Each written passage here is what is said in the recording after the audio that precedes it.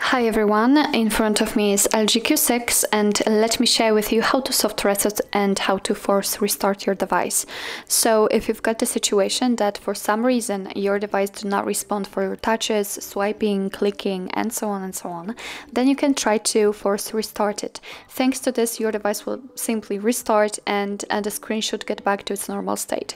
So in order to do that, all you have to do is to simply press the power button key here and a volume down button together, obviously, and to wait until you will see the black screen.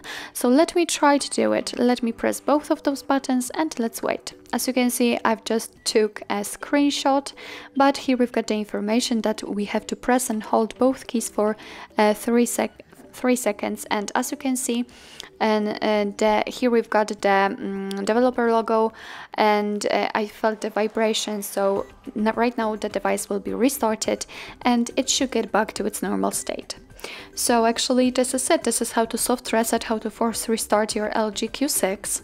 Thank you so much for watching. I hope that this video was helpful, and if it was, please hit the subscribe button and leave the thumbs up.